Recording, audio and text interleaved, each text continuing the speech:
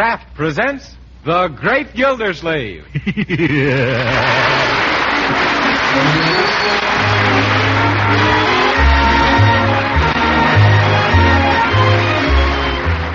Kraft Cheese Company, who also bring you Bing Crosby every Thursday night, present each week at this time Harold Peary as The Great Gildersleeve, written by Leonard L. Levinson.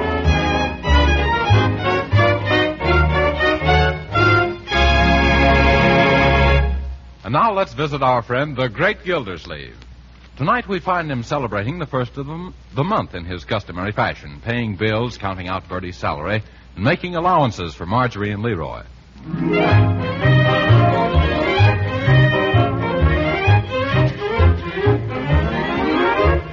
Marjorie, Bertie, Leroy. What is it, Uncle Throckmorton? Calling me Uncle Mort. Yes, here I am, Mr. Gildersleeve. Well, such promptness. I'll bet you know what's on my mind. I do. This is the first of the month, and it's pay night for me. Yeah, pay night. That's right. How did you remember? Because I got 4 or 5 installment gentlemen who won't let me forget. Yeah. Say, we collect our allowances, too, Marjorie. Don't forget you owe me that 60 cents you borrowed. That was 50 cents. 50 cents and a dime interest, sis. 50 cents, and that's all, brother. Gee, I was counting on that extra dough. Leroy, you're not in the hock again, are you? Why, Uncle Mort, I don't know what you mean. Oh, you know, in the red. Oh, that's me you thinking of, Mr. Gildersleeve. I'm so deep in the red, my friends have quit calling me Bertie. I'm now known as Robin. Well, here's your salary, Reuben, Bertie. Minus the advances I gave you during the past month, of course. Thank you, sir. I certainly advanced myself to a standstill. Yeah. Well, you've got one consolation, Bertie. February is going to be a short month. Ain't that the truth? Yeah. Well, I wouldn't be any short if I stood in the hole, and that's what I was in.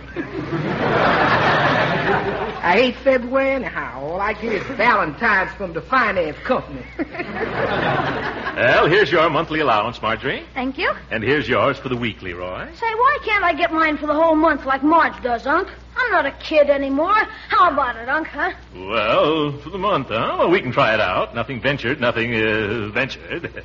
Yes, here you are. Gee, thanks. And here's something for you. For me? What's this? My bill for services rendered during January. Just January, yes. Well, let me see. A bill? Stopping at the post office 5 times at a dime per stop, 50 cents. Going to the store 12 times at 5 cents per go, 60 cents. 3 hot dogs for Uncle Mort at the basketball game, 30 cents. Young man, I thought you were treating me. Only the first 2 times, Unc. After that, it was strictly Dutch. Yeah. Well, you can't beat the Dutch. Yes. Removing ashes from furnace, 20 cents. Spreading ashes on sidewalk, 15 cents for labor, 10 cents for ashes. My ashes, too. Rental of my bike to Uncle Mort, 10 cents. Repairing bent frame, 95 cents. Young man, I should charge you for my bent frame. Total $2.90. Well, here you are, Leroy. Thank you, Uncle. You're welcome. Sometimes when I see how you itemize every little household charge, I wonder if it was smart to teach you about business. Other times I wonder if it was necessary. Well, I guess I'll go to bed now. Goodbye, Marjorie. What? I mean good night. Good night, Bertie. Good night. Good night, Uncle Mort. Well, just a second, Leroy. Come back here, young man. Let me see your tongue. Loki? Yes. Oh, seems all right. Are you feeling well? Oh, yeah, sure, swell. Can I go to bed now? I guess so. Good night, my boy. Well, then, good night, Unc. Good night, Marge. Good night. Good night, Bertie. Good night, my boy. What's the trouble, Uncle Mort? Is that clock right? Yes. Something's wrong, either with the clock or Leroy. This is the first time in the year that he's gone to bed when he was supposed to without any arguments. I tell you, Marjorie, I don't like it.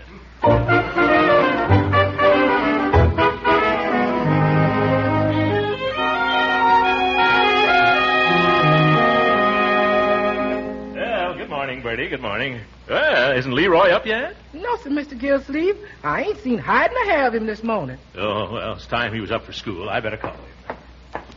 Leroy! That's funny. Still asleep, the little rascal. Hey, come on, Leroy, get out of the hay before... where is he? Ooh, a note to Uncle Mort. Marjorie! What is it, Uncle Mort? Come in here. Leroy's gone and left a note. Oh, what does it say, Uncle. Listen, dear Uncle Mort and Marjorie, I don't want you two to worry, but I'm going away for a while. What? I just couldn't stand it here any longer. Please don't worry about me because I'll be all right. Oh, I can't believe it. Oh, I'll take care of myself and write you soon, so be sure and don't worry. Also tell Bertie not to worry either. Yours truly, Leroy. P.S. Please feed my frogs while I'm gone. P.S. number 2. The frogs like flies. But Uncle Mort, what's going to happen? Now, stop that, Marjorie. You mustn't cry. We'll have him back safe and sound in no time. There's nothing to worry about. How do you know? It says so right here in his letter.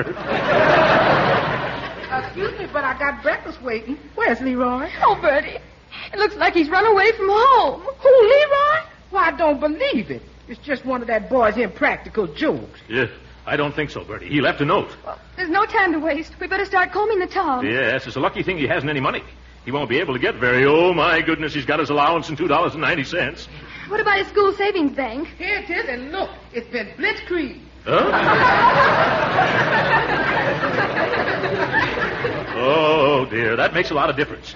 It means he's got the means to go quite a distance. Oh, Uncle Mort, what are we going to do? Go right after him. Yes, but which way will we go? Yes, which way will we go? Well, if it was me, I'd head south. Bertie, quit complaining about the weather and try to be some help.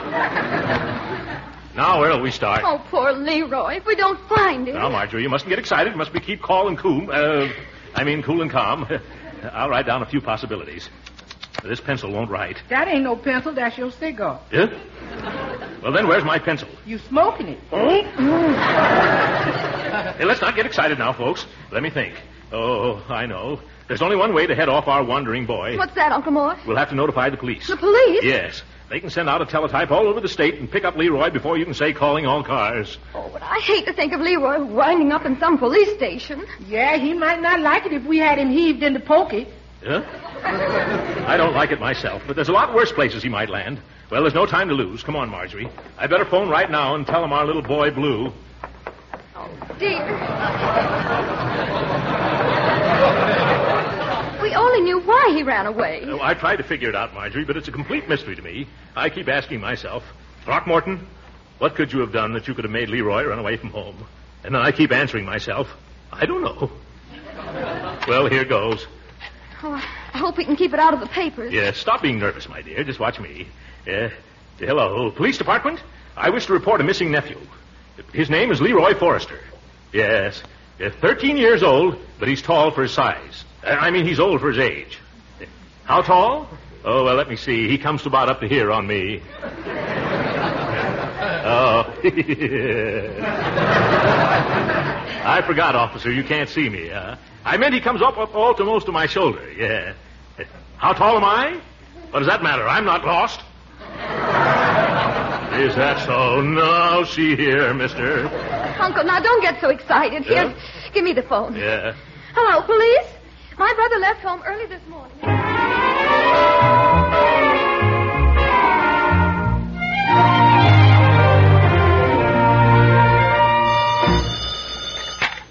Hello? Oh, the police department. Well, at last. We've been waiting around here on tenterhooks. No, tenterhooks. T-E-N, never mind. Have you found him? Yes? Yes? Oh, well, that's something anyway. Thank you. Goodbye. Have they found Leroy, Uncle Mort? Not exactly. They've located a bakery wagon driver who gave him a lift out of town this morning in 3 cream puffs. Which way was he going? West, on the Watertown Road. In fact, Leroy told the man he was headed for Watertown. Then come on, Uncle Mort. That's where we're going. Yes. Maybe we can even find him before the police pick him up. Bertie, you stay here and answer the telephone in case the police or Leroy should call. Yes, and I'll keep my ear glued to the bell, and you keep your eyes glued to the road. Yeah. Now, take your time, Uncle Mort. Don't rush, though. I'm not rushing. I'm just trying to keep up with you. Are you sure you know the way to Watertown, Uncle? Oh, yes. I could drive to Watertown with my eyes shut. Sometimes I think that's the way you do all your driving. Yeah.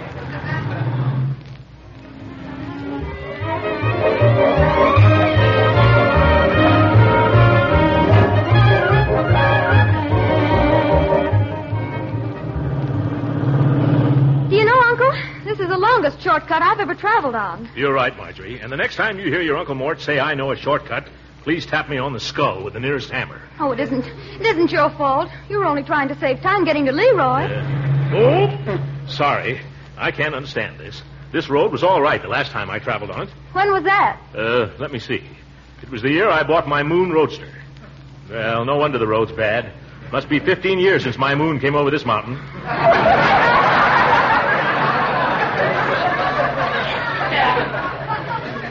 Well, we should hit the Watertown Highway in another few minutes. Yes. And once we're on the main road, I'll show you. Oh, great jumping jeeps. Flat tire. Oh, dear, look at that. A blowout. My last good tire, too. Will I remember Pearl Harbor?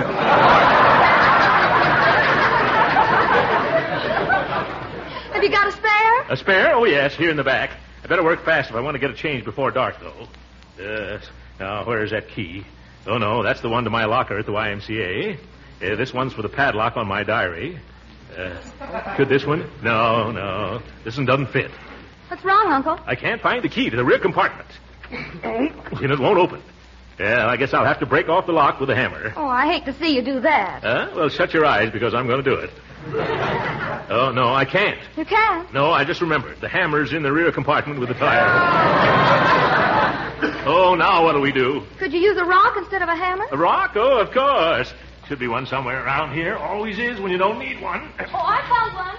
How's this, Uncle Mort? Oh, splendid. Yeah, that rock looks like it's been through a lot, including Mrs. Uppington's window. Yeah, thank you very much, my dear. Yeah, I wish Leroy wouldn't run away from home. It's kind of hard on my automobile.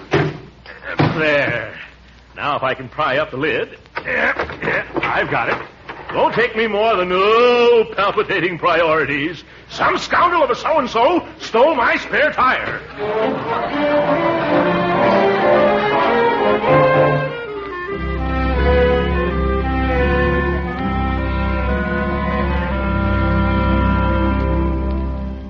Hello. Is this Slim's garage in Jacksonburg? Yeah, this is Slim speaking. Oh, well, my name is Gildersleeve, Slim. I'm calling from, Marjorie. What's the name of this place? Joe Hogg's Hot Dogs.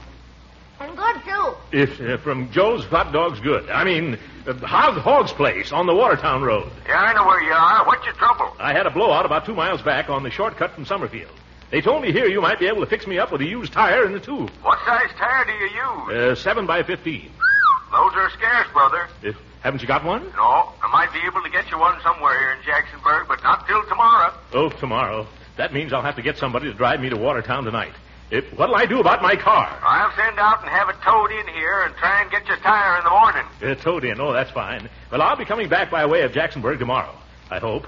See you then. Goodbye. Oh, Marjorie, have you got that small change ready for me? Here you are, Uncle Mort. Oh, thanks. Hello, operator? Yeah? Oh, you've got that Summerfield number, huh? Oh, thanks. How much is it? All right, here it goes. Bells, even.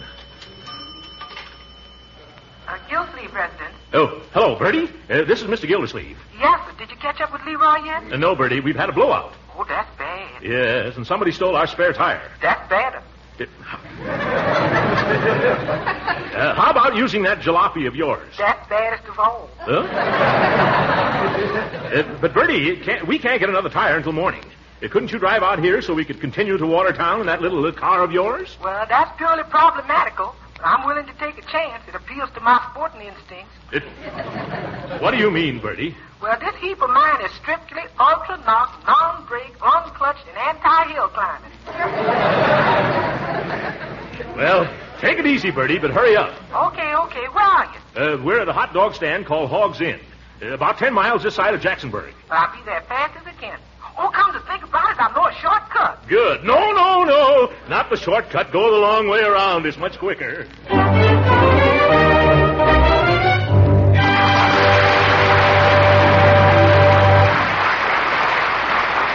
We'll hear from the great Gildersleeve again in just a moment.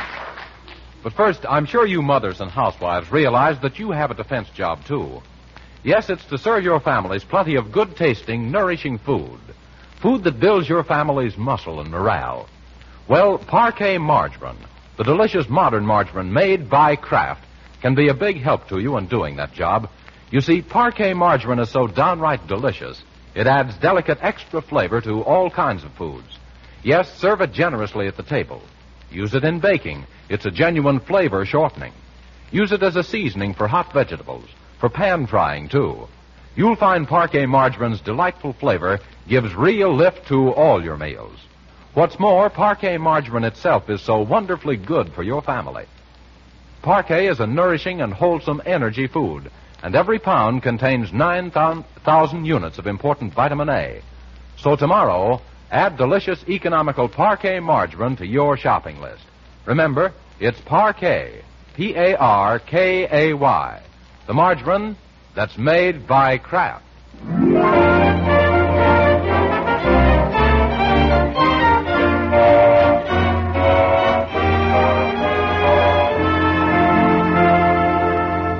Let's join the Great Gildersleeve again as he, Marjorie, and Bertie continue their search for the missing Leroy. Bertie, who did you buy this car from? Rochester? No, sir. My pappy gave me this car. He bought it around about the time Mr. Roosevelt was elected. I bet it was Teddy Roosevelt. Yeah, I wouldn't doubt that, Marjorie. It certainly is a rough rider. Please don't drive so fast. Please don't drive so fast, Mr. Gildersleeve. When you goes over 30 miles an hour, the windshield has a tendency to slip down into the driver's lap. Well, what does it do at 40? It don't do 40. And don't blow the horn, because that blows the lights. Yeah.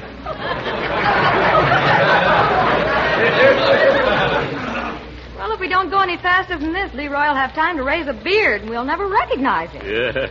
The only way we can get there any faster is to get out of this thing and walk. We're doing all right. Look, this seems to be a city we're coming into. You think it might be Watertown? Oh, no, Bertie. Watertown's still 100 miles away. This must be Jacksonburg. Why, it's taken us half an hour to travel 10 miles.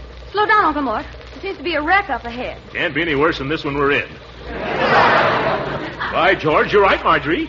Say, look at that truck on the wrong side of the street. Yeah, and there's a car turned upside down. Oh. Careful of the crowd, Uncle. You better go slower. I am. You just don't notice the change, my dear. Well, there's one fellow who won't have to worry about tires anymore. Tires. Maybe I better stop. What's wrong, Uncle Mort? Nothing. That car is the same model as mine. I can use those tires. Hey, come on, let's find out. Excuse me. Can I squeeze through, please? I just barely did. Thank you. Pardon me, mister. Come on, Marjorie. Yeah. Well, by George, this is lucky. I was right. Those tires are 7 by 15. They are? Yes. The rest of the car is so badly smashed up, I'll bet the owner will sell me one or two. Well, you better find him quick. That tow car might haul it away any minute. The tow car? Oh, yes. I wonder who the owner is. No, it was all the truck driver's fault. You don't have to take my word for it. Look at the skid marks. Huh? Yeah. Oh, say, that must be the owner, Marjorie. Now, you two wait here. This is my golden opportunity. Uh-huh. Well, it makes my blood water when I think of it. A big truck like that zooming down a hill. Excuse me, sir. But could I talk privately to you for a moment? Oh, me? Yeah. Sure. Come on over here. Oh, thanks very much. Now, what is it, friend? Look, mister, your car's wrecked. But, the only thing worth salvaging are a couple of the tires. But... I need tires like that. But... You undoubtedly need money. Yeah, but... How much do you want for the two best tires? Oh, me? Yes, you, brother. How about $15 for the pair of them? Now, wait a minute. Yeah. Yeah, all right. That was just a feeler, Bud. $20? $20, huh? What's the most you'll pay? $25, but $30 is positively as high as I'll go. Okay, give me the 30. Well, all right, here you are. 10, 20, 25, 30. Now, suppose you take them off. I want the right front and the left rear. No. They're your tires now. You take them off. Huh? I got a phone call to make. So long, mister, and thanks. You're welcome, indeed. Oh, Marjorie, Bertie. Yes, Uncle Mort? I made a deal with the owner of that wreck for 2 tires. We'll take them to Slim's garage and put them on my car. Okay, I'll get the tire tools out of my car. Yeah, come on, Marjorie. I want to show you what I bought. Excuse me, young man. Pardon me, sir. Aren't we lucky to find a wreck with the right-sized tires, Uncle Mort? Yes. Well, here they are. Not exactly new, but worth their weight in sugar these days. Here he is, Mr. Gildersleeve. Now, be careful and don't break this wrench. Yeah, I won't. Because it's a very important tool. I not only uses it to change tires, but also as the final and conclusive argument in traffic disputes. Ooh. Yeah, I understand. I never took a tire off a car that was upside down before, though. This one's a little tough. Hold the wheel, Bertie. You hold the wheel and I'll unscrew the lugs. Oh, well, all right. I guess holding the wheel is the harder job of the two anyway. Here. Can I help too, Uncle Mort? No. Bertie and I have it, haven't we, Bertie? Yes, sir. Yeah. Now be careful, Uncle, or you'll get your fingers dirty. Yeah, who said that? Oh, don't pay any attention, Uncle Mort. Just some fresh fellow. Yeah, by George, if I was sure which one popped off, I'd pop him. Here, Bertie, let me do that. Boy, I got them all off already. Huh? Now, you just help me lift it down. Yes, of course. Here we go. What you gonna do now, Uncle? Go hook rolling? Yeah. Did you see who said that, Marjorie? Oh, never mind those street corner loafers, Uncle Mort. All right. No, Bertie, I'll take the other one off myself. Give me that tire wrench. Thanks. If there are any more remarks from the gallery, I'm going to unscrew a loose nut or two. What's the matter, boys? Cat got your tongues? Come on, Uncle Mort. We've got to hurry. Yes. Oh, of course. Yeah.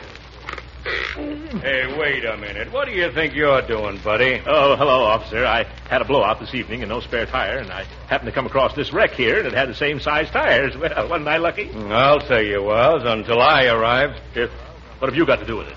Well, if you aren't the nerviest car stripper I ever seen. Nerviest car stripper I ever saw, officer. What do you mean I'm a car stripper? As if you didn't know. Standing there with your face the picture of innocence framed in a stolen tire. Stolen? I bought these tires from the owner of this car. I've got witnesses. You boys saw me paying him, didn't you, boys? Well, I saw you talking to some guy, but he wasn't the owner of that car. How do you know he wasn't? Because he ran out of the pool room with the rest of us when we heard the crash. Oh, what? Do you mean that I was taken in? You weren't, buddy, but you're gonna be. Come on with me. Take your hands off of me, copper. I'll hammer you into an ashtray. No, Uncle Mort. Oh, Marjorie, you and Bertie had better drive on to Watertown and keep a sharp lookout for Leroy. I think I'm going to be detained here. All right, if you think that's best. Come on, buddy. We're going to join the station wagon set. The station? What do you mean? I'm going to phone the station to send over the wagon, and then we'll be all set.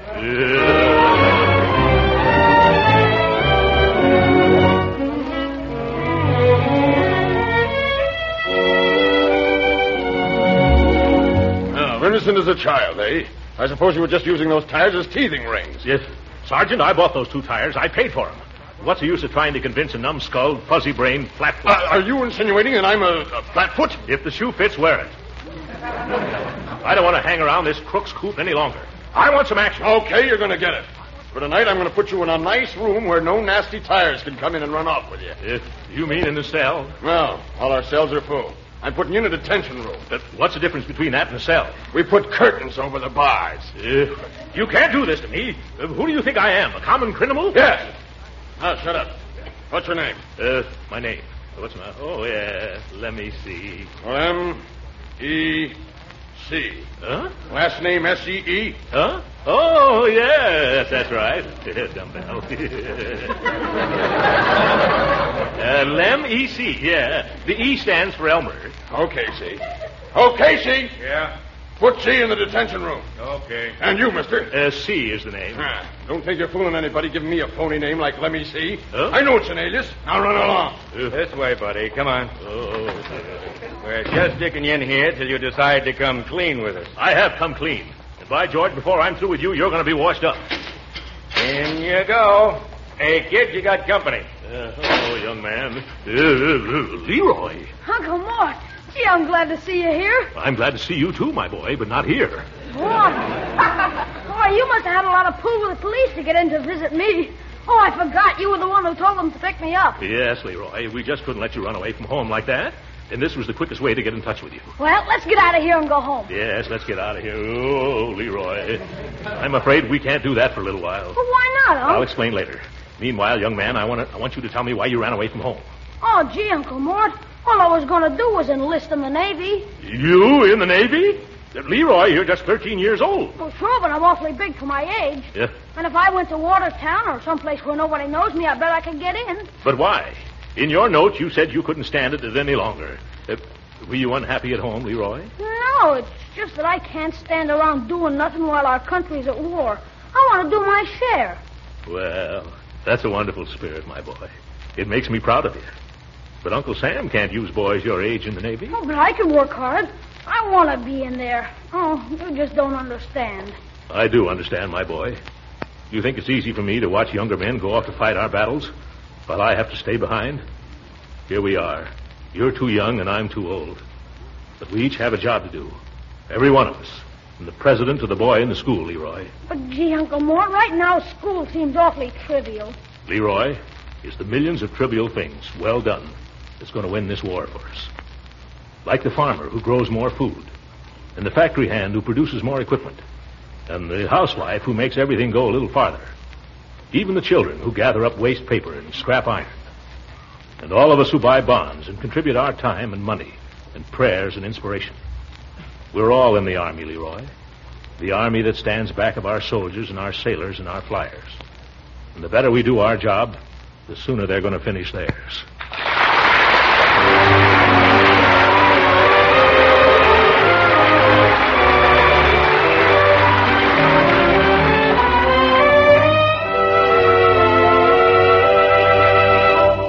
Hey, Unc, wake up. It's morning. I've been awake all night, Leroy. This mattress must be stuffed with old prisoners. And, Leroy, stop calling me Unc. I don't want it ever known that Throckmorton P. Gildersleeve spent the night in a calaboose suspected of highway robbery. Gee, we're both in a spot. Huh? You can't get out till you can prove you paid for those tires, and I can't get out till you can prove you're you. Huh? Oh. Well, maybe they'll let me call Judge Hooker. If they do, we're about to have a visitor. Okay, kid, come on. Now bring your things. Your sister's outside to take you home. Gee, thanks. Well, so long, mister. I'll do everything I can to help you get free. Oh, thank you, Sonny. Yep, wait a minute. Don't close that door, officer. I demand to see the desk sergeant. What, again? Oh, all right. But this is the last time, see? Yes, they can't keep me here unless I'm charged. I know my rights. I didn't study commercial law in night school 2 years for nothing. Your sister's in the chief's office over there. Oh, hey, go ahead, Sonny.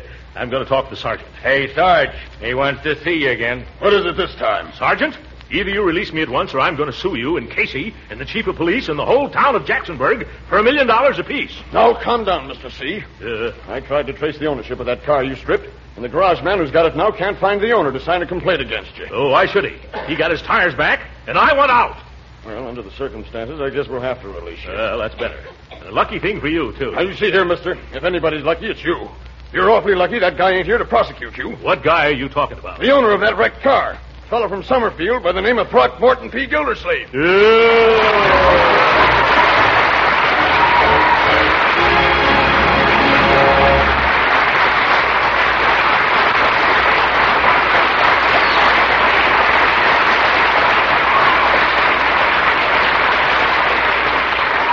The Great Gildersleeve will be with us again in a few minutes.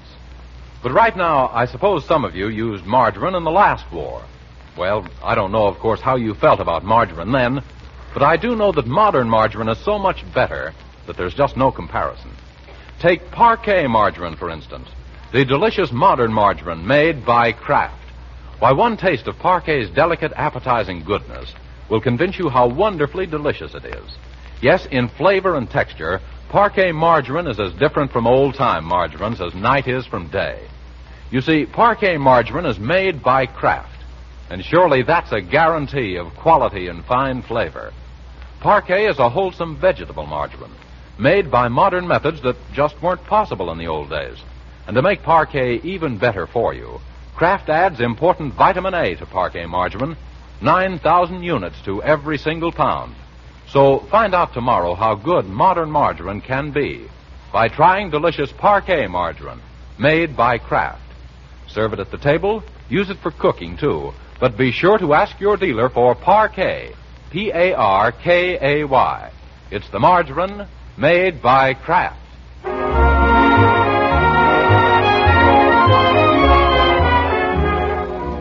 Sorry, folks, our time's up. Good night.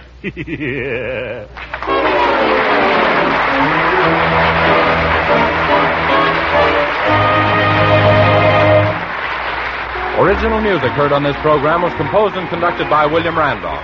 This is Jim Bannon speaking for the Kraft Cheese Company and inviting you to be with us again next week at the same time for the further adventures of The Great Gildersleeve. This program came to you from Hollywood. This is the National Broadcasting Company.